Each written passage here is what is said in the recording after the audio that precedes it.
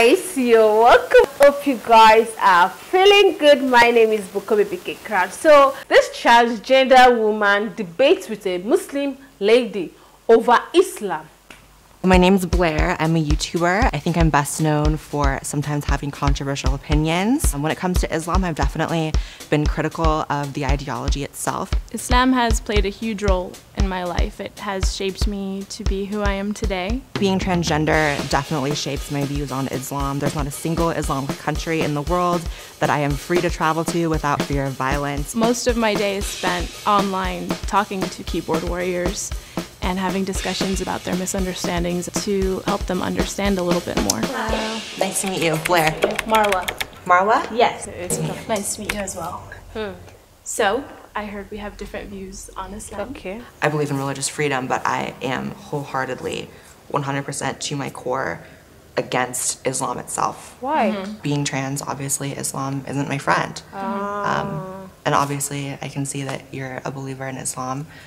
So how do you sort of reconcile sort of all the LGBT issues when it comes to Islam? What are your thoughts? Okay, so I believe religion, my own or any religion, should be practiced within the person, the believer, and their God. For me, I cannot be LGBT because it is a sin for me and my religion, but I personally do not care how other people live their lives. I think Christianity has sort of gone through its reform and you don't really see that type of brutality anymore.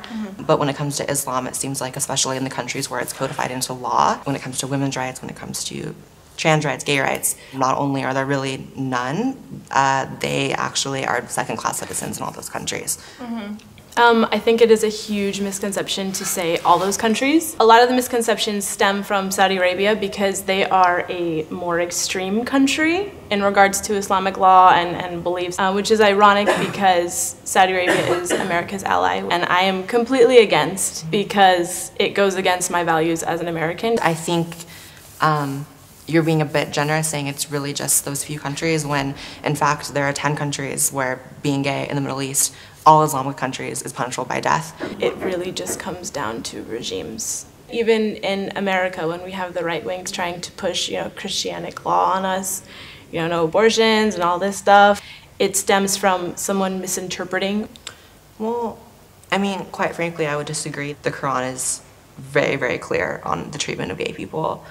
There's a passage about how gay people should be rained down with brimstone and fire, and that's, clearly stoning. And then when you get to countries where, it's culturally accepted to stone gay people, I think that's directly pulled from the Quran. That's the way that they have skewed religions. I mean, that's what ISIS is doing. They're taking passages, they're taking beliefs, and they're like, this is what this means, we kill everybody. And then it's like, what the hell, no. I think that one of the things in the election that really spoke to people was Trump's promise to keep ideological extremism, religious extremism, and Islam as an ideology, as it manifests in other countries that aren't Western, out of our nation. And so then when I think of the fact that it is in the Middle East culturally demanded to follow a lot of those ugly passages, I would say that there is definitely more extremism among Muslims and Christians. I don't disagree with you. Muslim countries have never really been free, whether it was colonization from a Western world, which all of them have gone through, and then put in place these regimes right after. So it's just been like a constant struggle. Yeah. On top of that, the Middle East has been bombed insanely by America for years. So what happens is America comes in and blows this family up. And this little boy is like, what the F? And then he's like, America did it. So he joins this terrorist group. And that's the problem. I'm absolutely not justifying the action. I'm just trying to give some insight on what pushes someone to get to that point. Yes. Based on who we are and what we believe, we both face people being ignorant and people not fully understanding, not attempting to understand, and putting us in boxes, right?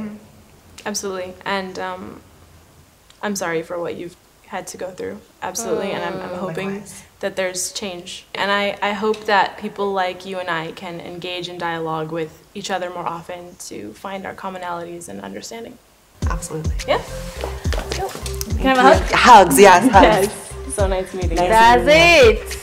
The conversation was Religion should bring great as peace. opposed to online debates. I think in person and sitting across from someone definitely harbors more civility. I don't think Blair has a really correct idea of what Islam Islam is. I think if she became friends with more Muslims and gave them a chance, that it would be better for her. She didn't change my opinion, but I gained more respect for her point of view for sure. You can imagine what she said at the end of the video, that she didn't change her opinion. So her opinion still stands when it comes to Islam, but at least she will give them respect, because she never had respect for Islam because of the misconception out there about Islam. And based on the fact that she's a transgender woman, so she believes that, you know, as a transgender, there are some things that Islam does not accept. So because of the things she has heard, that if you do this, they will do this to you in Islam, if you do that, if you do that. So that's why she had a lot of misconception. She has a lot of mindset about Islam that made her not to, you know, go into the religion, because she felt that a type of person, they will not accept her because she's a transgender woman. And, you know, apart from that, she read it in the Quran, which is as if they were not welcomed in the religion. And this Muslim lady see light to it, why all those things were wrong about Islam, and made her understand that Islam is peaceful. Well, things like that might happen. When you do something bad to someone, you can't expect that person to just calm down. They'll want to retaliate, right?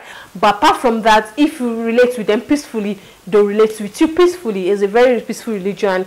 Well, she understood it. She said she didn't change her point of view because, maybe because of what she read in the Quran. That's why everything, the Muslim lady did not change her point of view, but she accepted the fact that, okay, fine, Islam, you know, it's not as bad as what she thinks it is. But that was a beautiful one. Let me know your point of view regarding this. I'll see you guys in the next one.